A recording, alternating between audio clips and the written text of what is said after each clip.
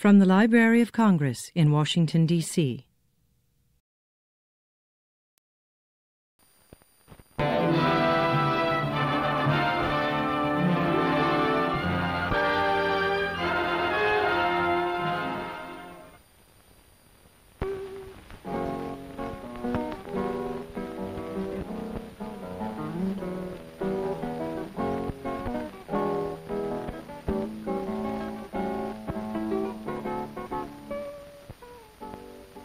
It is the eve, the exciting eve of our rediscovery of South America. The next morning, and the excitement continues, for before us lies the harbor of Rio de Janeiro, as amazing to every newcomer as it must have been to his discoverer, Gonzalo Coelho, on New Year's Day in 1502. The world over, there's no setting like this for a city. A landlocked harbor, deep, safe, and immensely large, nowhere is its equal. A waterfront miles long, and in and above and around everything, an incredible juxtaposition of sea, plain, and mountain. In making this place ready for its settlers, nature really outdid herself. For the people of Rio have the ocean at their front doors, while from their city streets rise slopes and peaks, such as most countries look for only in their remote wilds. Yet between the mountainous masses there is room for a metropolis. For Rio is a city of almost 2 millions. It's larger than Detroit or Los Angeles. It has 1 million more people than Boston. It is exceeded in size only by New York, Chicago, and Philadelphia in North America, and in South America only by Buenos Aires.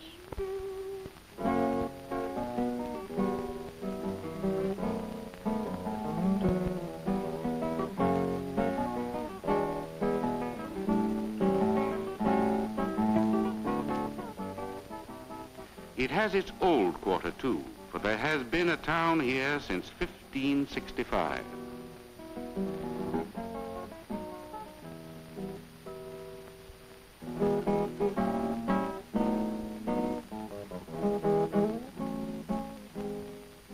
This is right in the city also, Copacabana Beach.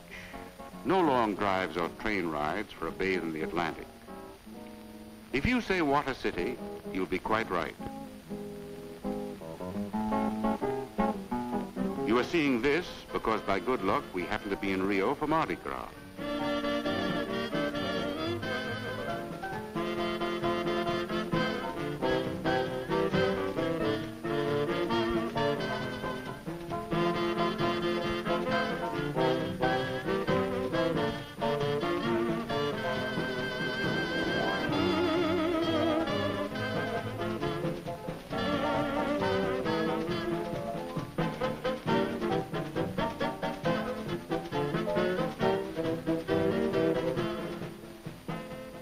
The chief glory of Rio de Janeiro remains the fantasy of nature which is its setting. At the entrance of the bay is the city's best-known landmark, the great granite shaft known as Pau de Açúcar, Sugarloaf Mountain, 1,200 feet high. We are standing a full 1,000 feet higher, beside the lofty statue of Christ, which surmounts Corcovado. Such is the capital and chief city of that self-contained empire which we know as Brazil. Here is the gateway to a country which is as big as continental United States, plus another Texas. A country larger than any other on earth except China, Russia, and Canada. A country which embraces 47% of all of South America. A country of 45 millions of people.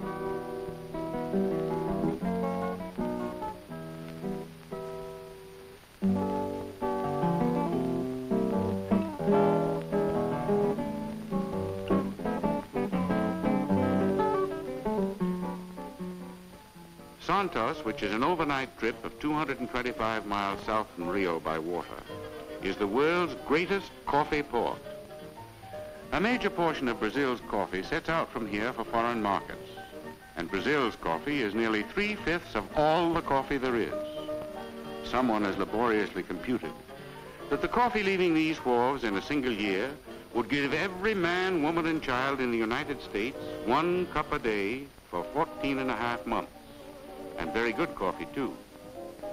Santos is the port of entry and export for the state of Sao Paulo, the industrial center of Brazil, so the exports are not confined to coffee.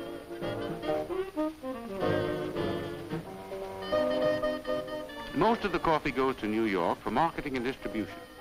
Before the Second World War, Hamburg ranked second as a coffee market. Coffee accounts for nearly half of all Brazil's exports. She keeps plenty of it, however, for home consumption.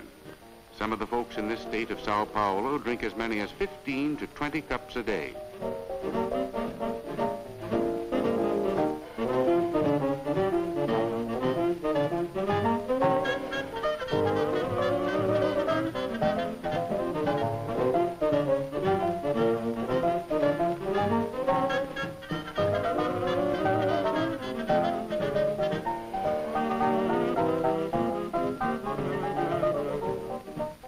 Heading inland to the city of Sao Paulo, which is 40 miles from the coast, we find the road climbing steeply.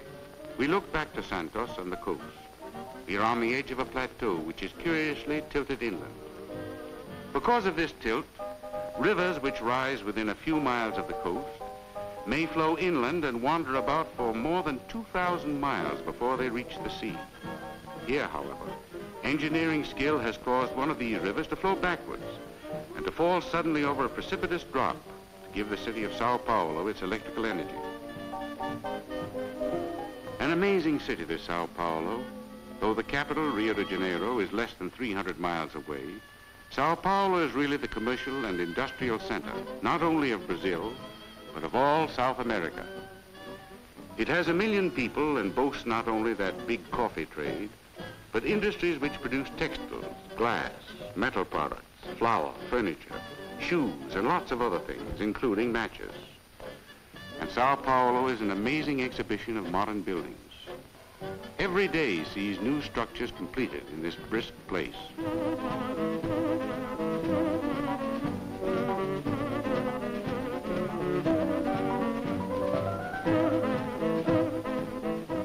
At Sao Paulo's Butantan Institute, the famous medically inspired snake ranch. Here poisonous reptiles live in palatial quarters and are induced to yield their venom so that serums can be made to combat the activities of other poisonous reptiles. Every year, thousands of Brazilian plantation workers are bitten by snakes. The scientists at Butantan have cut the death rate way down. Some of the venom supplied, not too willingly, by Butantan's star boarders is used in combating smallpox and diphtheria. This business is all a great surprise to the snake, who never had any intention of using his venom in this way. And after it happens to him 2 or 3 times, he quits. He just dies. And then they can go and get their venom from some other snake. The lily...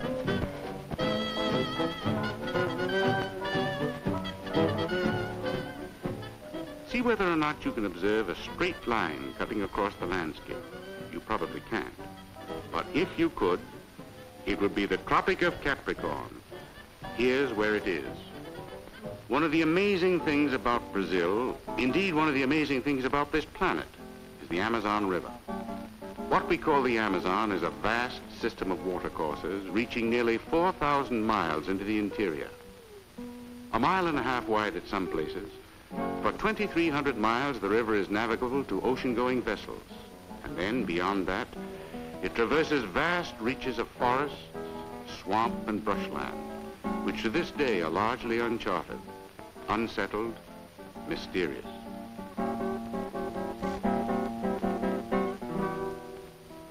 Cattle ranching has gained some foothold on the island of Marajo, set in the mouth of the Amazon. The fact that this island is larger than the entire country of Belgium is a hint of how normal ideas of size undergo strain when you're in the Amazon country.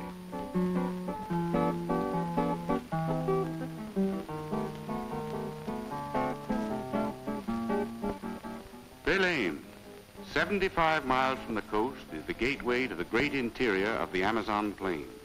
The people here have the satisfaction of knowing that they are citizens of no mean city. There are nearly 300,000 of them, and their town is the chief distributing point for the whole vast Amazon Valley. And someday it'll be a really busy port, for in front of it is the lower Amazon and its mouth, a gateway to the world.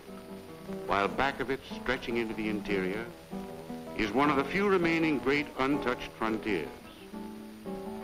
Up the river are endless hot lands, lands that will remain forbidding until ways are found to conquer jungles and their widely assorted scourges. But as we ponder over the Amazon and its unsolved mysteries, we remember that here, if anywhere, is a great challenge to man's pioneering impulses. Land, good land, endless miles of it, someday to be made habitable and productive. The vast interior of Brazil, when that day comes, will support a population running into hundreds of millions. To look up the Amazon is one way of looking into the future.